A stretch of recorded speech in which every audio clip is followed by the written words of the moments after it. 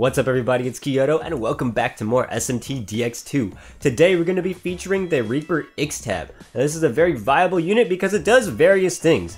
Not only is it a magic user, it's an ailment user as well, and has a potential of doing a one-shot KO, which we'll be getting into in just a little bit.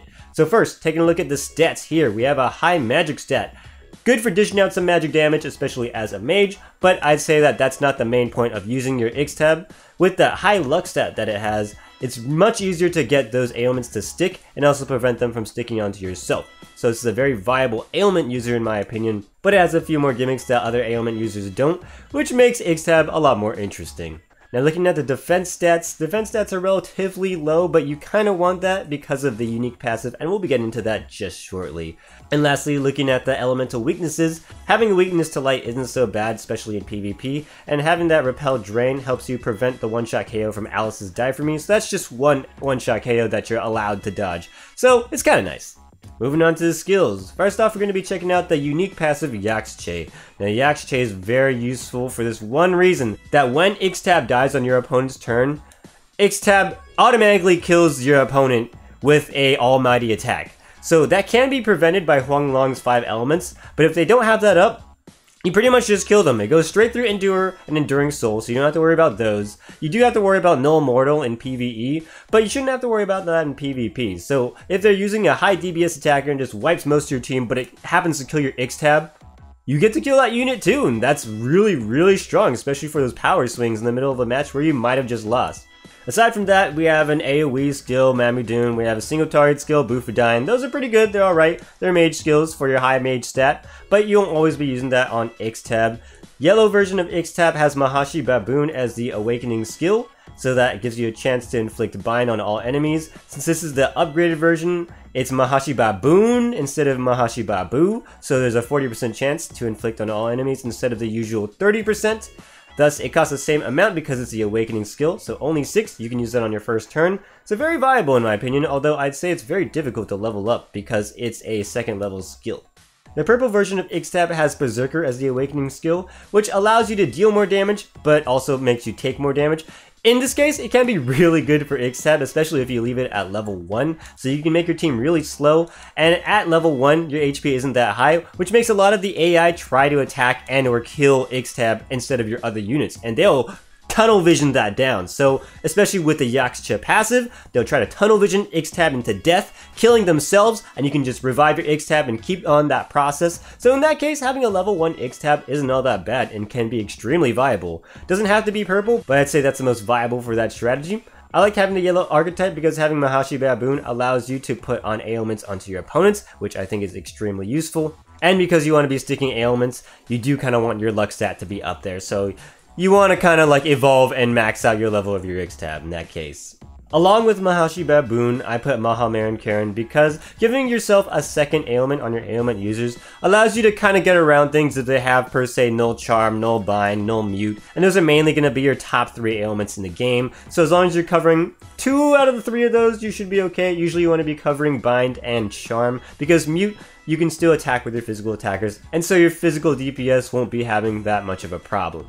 Now moving on to the brands, I'm using Divine and Ward brands. Divine mainly because I want to get that turn 1 ailment off, so it only costs 6 MP. Thus if you have the Divine brands on, it allows you to get that ailment off, which is basically just making this team a little bit more versatile, because if you're going first, then you might not be able to do an ailment if you don't have your Divine brands on, but if you're going second, maybe it doesn't matter so much. I also have ward brands on here just in case there's a Mother Harlot, because even if your opponent can't stick an ailment on you, if there's a Mother Harlot at all on the enemy team, then there's still a chance that you're going to get hit with charms, so I just have that on there just in case. But otherwise I'd say it's not always so necessary. Now I did stack a lot of Ailment Infliction because this is the yellow version of Ixtab. However, if you're going for the level 1 build of Ixtab, then you want to avoid putting on any HP or defense for that matter, so that you can just make sure that you're getting hit and killing yourself so that you kill your opponent, so that you can revive and then repeat the process. So overall, I'd say that you want to build into your magic attack stat most prominently, and you don't have to worry about the other things as much. So that kind of helps you out in terms of brand management because you can throw on all of your decent magic attack brands that didn't have good tertiaries onto this character. So you can kind of see this as a nice filler. It really works out for your Ixtab and all your other units, so you don't have to waste your really good brands on this one. Alright, so I'm going to be showing off Ixtab in random PvP in various teams, so we're going to see what works and what doesn't, because as good as this unit is, there's always ways around it, just like with any other unit, so you can kind of see what the good and bad sides are going to be for this unit if you are intending to build it up. Hope you enjoy. First team I'm going to be bringing in today will be one of my main farming teams. I would usually replace the Ixtab with Huang Di, but not all the time because it really depends on how the meta is going. Sometimes it's better to have all these ailments in here, because I have the main three. It helps me get around a lot of things, and we can do some shenanigans, but also because it has the anti-fizz. If you don't have Rama, you kind of have to go the Alilot, so it is there just to prevent ourselves from getting Masakado'd, or Huang Di'd, however you want to call it. And because we hit most of them though, I think I want to just chance it. They're going to be doing a lot of damage though, which can be really bad. Okay, Masakado hits. Oh, killed the Yaxche, okay. Yeah, Yaxche got him. And we got him back! Whoa! Oh, Seidon. I usually hate Seidon's ability, but this is the first time this actually came in handy. I'm not joking, this is crazy. This never happens. Wow. Alright, might as well charm him. So please, if you must. Oh, thank goodness. You could hit somebody else, but I mean, like, sure, that works. Wow. That's crazy. Alright, so yeah, we're off to an incredible start. This is much better than I imagined. So yeah. Can't say it'd go any faster. And because defense support's not activated, we still have over 100 HP. Don't have to worry about getting hit by that. I think I want to make sure that our Trumpeter stays alive. And just dish out the damage from here. Don't have to do the revive if he's not dead. Bam! Killed yourself! Nice. Very nice. Now we need to get one more, which would be awesome, but I don't think we'll be able to hit that off. Unless... Okay. I want to see what could happen. I don't think you'd be able to kill it, to be honest. But at least we could get close. That'd be funny. And I just mute him down. This is gonna be the end. Unless he Recarmdras, which usually is very possible off of the crit, because I've seen a lot of them crit and then Recarmdra, and it's really dumb. But it happens, definitely. Lucky Skip didn't need big damage, and he's pretty much dead. No endure. I don't see why he would. Although I have seen like a few of those.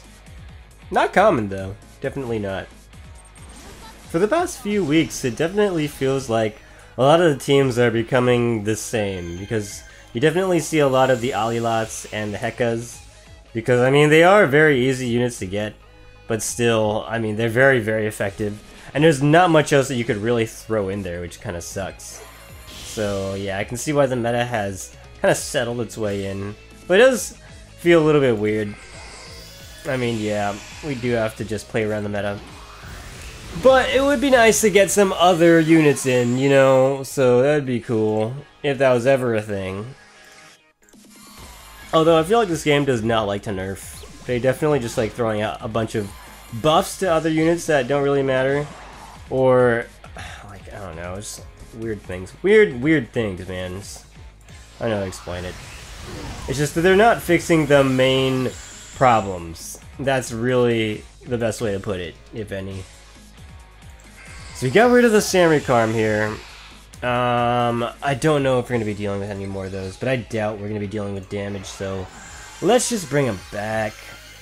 I bet you I can get a Mahamarin Karin off, but I don't want to do that just yet. Actually, kind of want to wait. I kind of want to save my mana for the mute, just in case they have something stupid. There's Barrier Break. Very weird. Samrikarm Barrier Break. So maybe that was for the Ixtab, but the Ixtab had like no HP, which is really weird. I mean, yeah, it's the way you're supposed to build them, but the way that they had it set up doesn't seem like it was built for ailments. Can I charm Alilot? Nope. I can get close though. So I have no more revives. I'm gonna make sure that they don't get a revive. Could be bad. But they're also not hitting, so yeah. Not too worried. Let's see if we can charm. Ooh, all of them, nice. We should pretty much cover it. Almost done. How about you? Bam.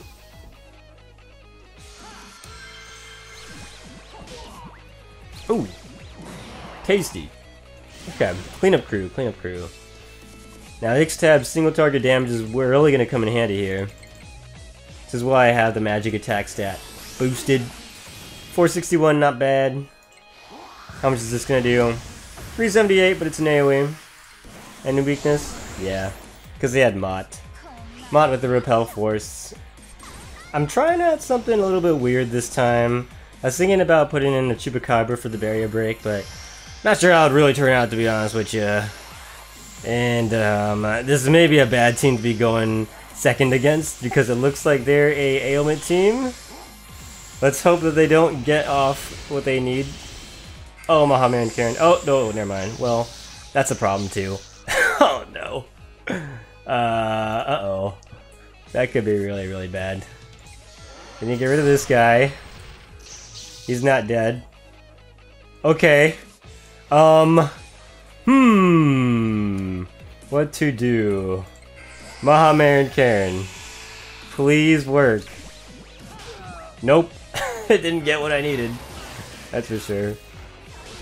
Oh no, we need barrier break. Oh god, V. Why are you so powerful? At least I'm not dead. At least. Because god dang. That really sucks. Uh-oh. We're gonna be dealing with a huge problem. Oh jeez, oh jeez. How do we get rid of this problem? We have to stop them. We have to stop them. Okay, please miss. Okay, no, that's fine. That could work. That's fine. Do you have barrier left? I think his barrier's up. So I don't need barrier break anymore. This might work.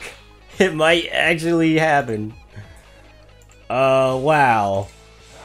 Nope, that didn't work. And you're still bound! Cert, no! Cert. Please. This is a battle. This is not a battle I wanted to be fighting. Weakness to force, no to fire. Yeah, resistances. Hit him with force. And I want to hit you. Gotta get rid of that, the concentrate there. Almost forgot what it was called. And you go down. You're not dead. Oh my god. Alright. What about you? Repel dark. So I can't be using that. How about ice weakness open? Yes. Lovely. And I don't know if I'll be able to hit this. Oh, okay, I figured.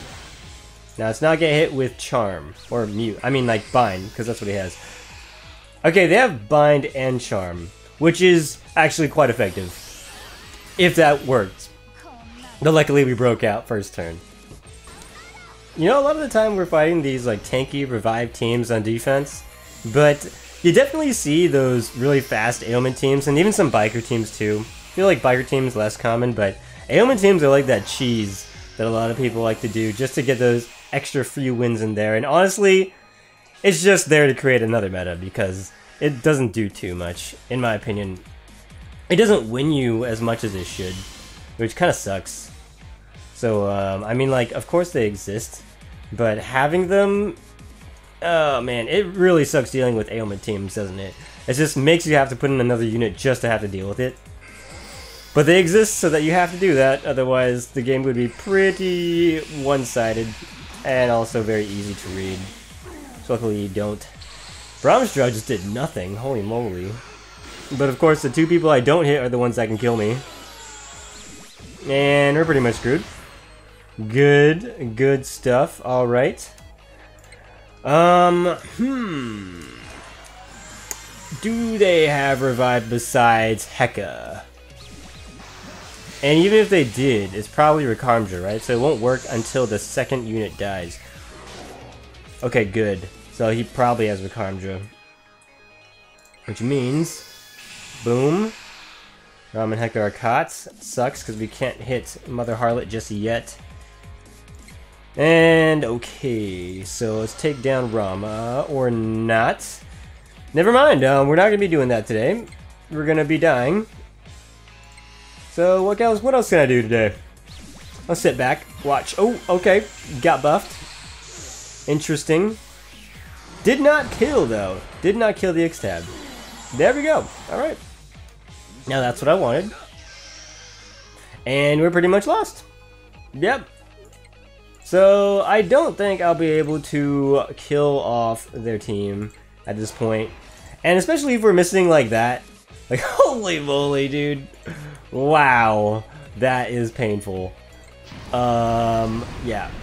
Problems are to be had. Ooh. Yeah. I'm dead. it looked so close. It really did. Like, can you hit him? You can hit him, but not the person that has more accuracy. I am not impressed. But then again, okay. Since we can't add him with fire. Alright, we deserve it. I shouldn't have, but I did. Oh, if only. If only we had more revive. Goodbye, myself. This is a little bit of a fast team I built. It kind of has the extra revive in there just to keep the Ixtab going. But honestly, we have enough revive with the Recarm on my Nurgle. So we're going to see how this goes, especially if they kill us fast. It's actually, in a way, better as long as it's single target. Not so much like getting hit by Vorpal Blade, which we might. So let's figure this out. Could be very, very bad. But we hit them all with weak. They all had charm, so no null mute. And I think we'll be okay. Oh, we got that. Okay. Gonna go for the extra big punish. Concentrate. And you recover. That kind of sucks. And you recovered. That kind of sucks. But you didn't. Yeah. Oh, that's good. At least the Masakato didn't recover. And now we can blow him up. Boop. I kind of want to wait for Bind. Yeah, because Bind will stop V from using his passive. One of the few things that he's actually really good for. Don't want to chance hitting anything. So let's go with Bind. Good. Good. Triple good. Alright. Now we can start building up the Trumpeter. Now the way that my turn order is set up is very, very important. So yeah, I just want to point that out because it really is the whole turn setup that keeps this whole dream alive. It's because nobody can hit me back. I think I'll just go for this. Bam. Can't miss those. Extra damage. Enduring Souls are up. Covered from weak, but still is charmed. Covered from bind, still has charm. And you killed yourself. Yes. Okay, so I have a problem here. Because I have Recarm, but that's not going to revive enough. Now I'll just show it off because I can, because I probably won't lose. At least not here, hopefully. But yeah, it only heals up to 107 because that's how much I have for my maxed HP. So I can't survive the second defense support wave. Thus, I will just have to try to kill this guy off straight up. Pretty much.